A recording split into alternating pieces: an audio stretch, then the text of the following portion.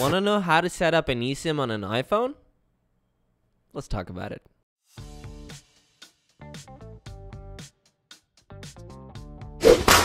Welcome to Clean Tech, home of daily technology news and reviews, and today we're going to be talking about how to set up an eSIM on an iPhone.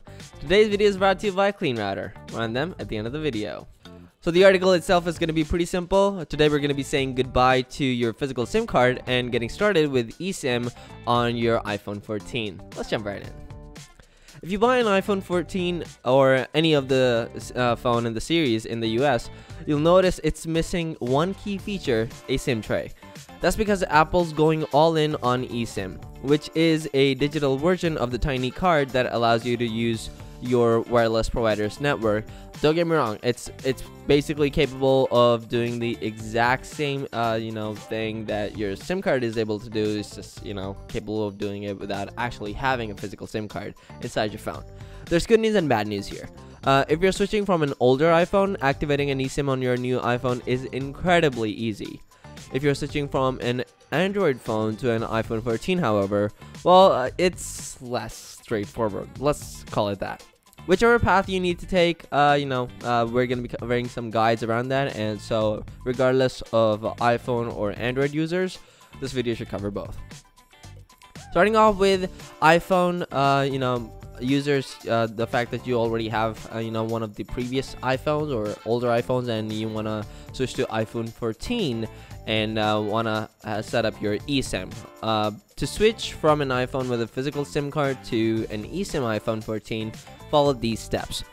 Make sure your old iPhone is running iOS 16 or later, Bluetooth is turned on, and you have a passcode set up for the biometric unlocking. Enter the eSIM setup process on the new iPhone. You'll either see this in initial phone setup, or you can come back to it at any time by going to settings, then cellular, and then setup cellular. Tap transfer from nearby iPhone. Bring your old iPhone close, and if prompted, enter the verification code displayed on your new iPhone. So basically from one phone to the other phone. That's how you're going to be using that code. On the new iPhone, select the phone number you want to transfer from the options on screen. Tap to confirm that you want to transfer your number. You'll do this on the old iPhone too, so you're basically replicating this step on both phones. Your physical SIM will be converted to eSIM as part of the process. Keep your phones close to each other until you see cellular setup complete. And there you have it. Confirm that you see your carrier's icon and service bars on top of your screen, and voila, you're living the eSIM life. Just be aware that your old SIM card, or physical SIM card I should say, will no longer work. And if you want to switch back at any point, you'll need to contact your carrier for a new one. So that's, as far as right now, this is a one-way transition.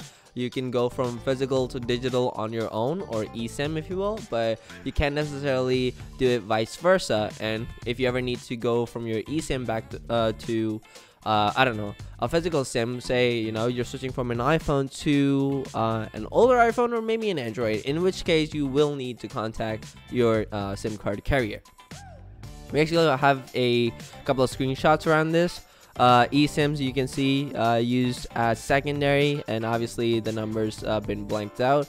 The primary set, and this is what the setup screen should look like. Now let's talk about having the same setup, in this case eSIM, but when you're coming from an Android phone.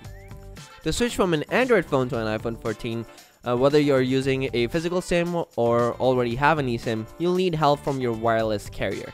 This may vary in difficulty depending on your carrier. For example, T-Mobile offers instructions on its websites to change your SIM in your account settings, while AT&T bring your own device page will walk you through eSIM activation in your account. Verizon, on the other hand, is working on a self-service tool for eSIM transfers from Android to iPhone, but for now, you'll need to call customer service to switch. So, two websites, they are providing you instructions on how to exactly do it, and the third one, Verizon in this case, you're gonna have to talk to them, plain and simple. No matter who your carrier is, remember to turn off RCS or Risk Communication Service on your Android device before switching, so you don't miss any messages. In Google's Messages app, for example, you can do this by tapping the profile icon or three dots menu icon in the upper right hand corner of the screen. Tap Settings, Chat Features, and then toggle off Enable Chat Features. If you do need to call your carrier to move your number to your new iPhone, make sure you're connected to Wi-Fi, and if possible, call from another phone line. If you can't do that, let the customer service representative know that you're calling from the line you want to switch, since you'll likely be disconnected. That's part of the transition that you want to make. In this case, they should be able to email you a QR code so you can finish the setup process yourself. And depending on, again, whoever your carrier is, it can be a cakewalk or it can be a long and tedious process. This is not necessarily an Android thing. This is obviously, Apple wants its users to have the most seamless and most easy experience doing this transition. But then again, they only have so much control, and there's a lot of things that come into play from the carrier's end as well when making this transition. So right now, it's only one way a transfer. Even in the best case scenario, you can go from physical to the eSIM, with just a couple of steps, but you can't necessarily go the way back. And I'd wager somewhere down the line, hopefully in the near future, they'll be able to come out. I don't know, maybe it will be a combined effort between the carriers and Apple, where they can meet in the middle somewhere and be like, hey, now you can actually go ahead and switch back and forth if you like. Just make sure you have or keep your physical SIM card in handy. But yeah, SIM cards are Apple's one of the main trendsetters in the industry, and the trend that it's trying to set is that SIM cards are going bye-bye. But yeah, that's my thoughts on it. Let me know yours down in the comment section below. Clean Router is the only router you will ever need, because it allows parents to easily manage all the devices in their homes and stop internet pornography.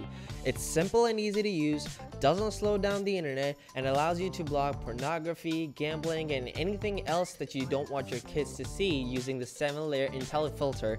Logs all activities per device. It also allows you to put time restrictions, get email reports, and gives you the ability to block content by keywords, and even filters YouTube. Check them out in the description box down below. Thank you so much for watching, and you have a great day.